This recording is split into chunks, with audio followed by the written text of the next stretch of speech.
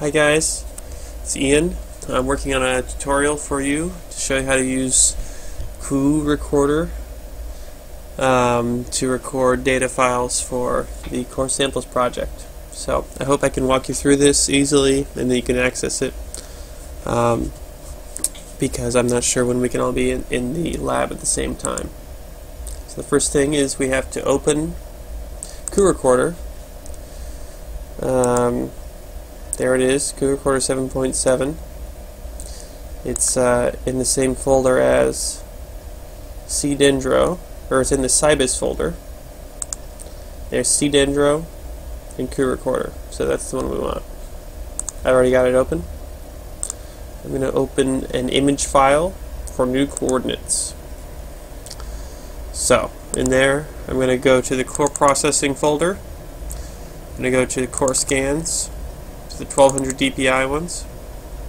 For the purposes of this example, I'm going to use a small file, just so it doesn't crash the computer.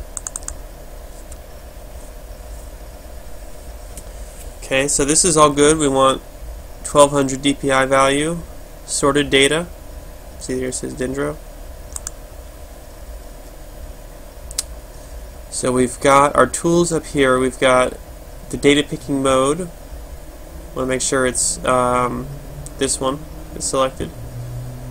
Here we've got the help line, and there's the pith distance. To start off, we're going to use a help line, and we're going to set it. I'm going to do this one just for example's sake. So we just set it right down the middle. And then we can do auto place.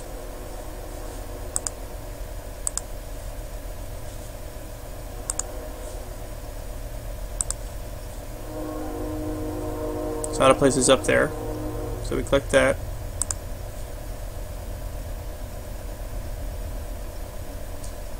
And that's going to automatically set our data points for us.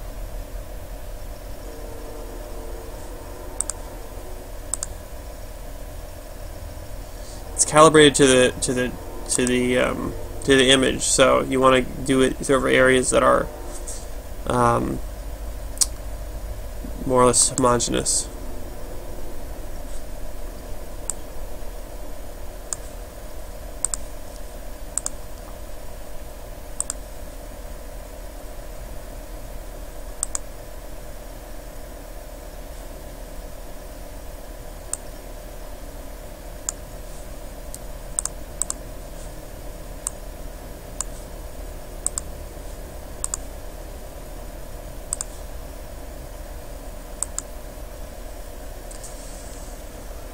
Okay, so now we've done all our auto placing, so we're going to go back to the oldest part, or the, I guess the youngest part of the tree, next to the bark.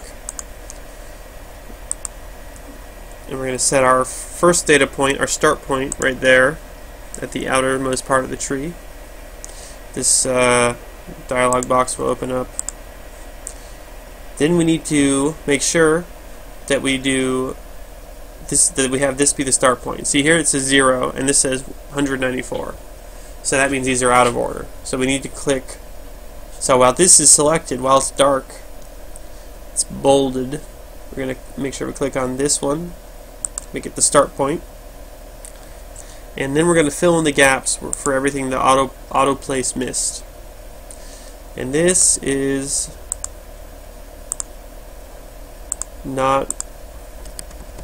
it's not always exactly clear where the rings are, but we're just going to do our best to sync where the rings are and fill in the gaps.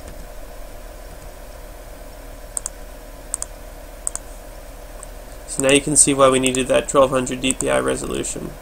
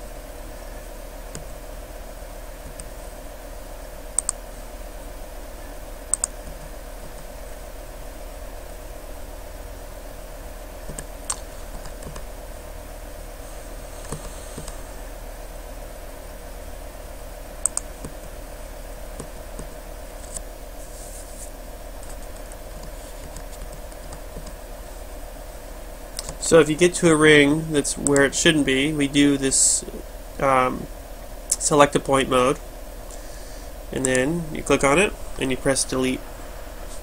You press delete on your keyboard, or you can go up here and click delete kill selected point. So that takes that out.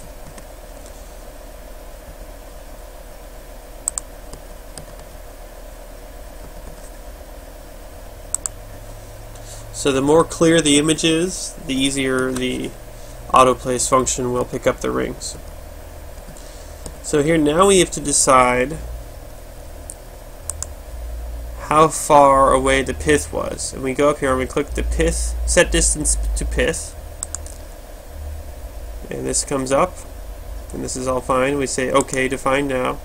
We have to decide how far away the pith was. And we can't really tell, but we can look at the rings and look at the curvature in the rings that we can see and try and estimate. And generally we probably want to be conservative, because we want to probably say it's closer if we don't know. So I'm going to say it's there. And I'm going to say OK. So now we've recorded the data for this tree. We think that it's 227 plus 4, so 231 years old. And we're going to save this data as a coordinate file. So we go to File, Save Coordinate File. We want to make sure we save it in the right folder. So we go to Core Processing in our Dropbox file, and I created a folder called Dendro Files. So we're going to save it there. We're going to save it in this format, where we have the plot number and then the tree number. So we're going to have, in this case it'll be DF5-251. Okay. Now we're going to close the coordinate file, but leave the image file open. And now we can start on the next core.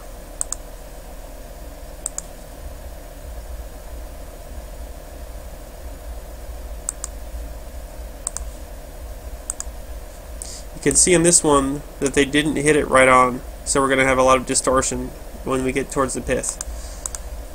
So it goes.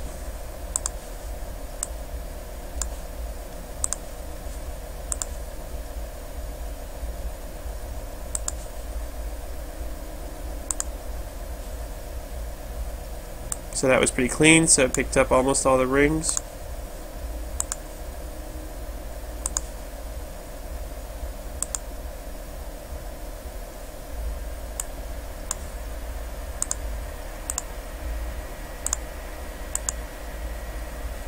Okay.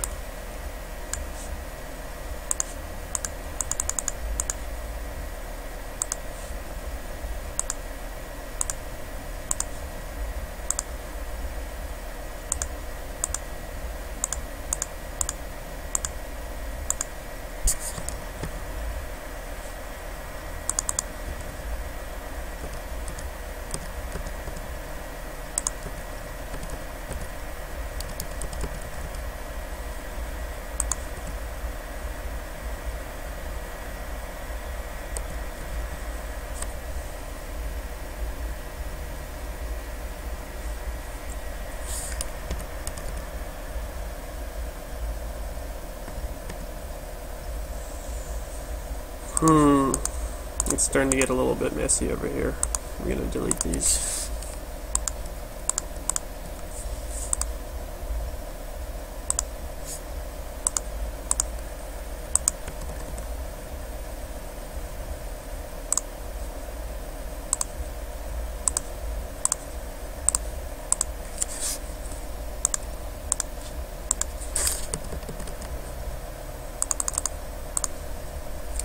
And I usually try to curve downwards if the pith is not centered, so that we have as little distortion as possible.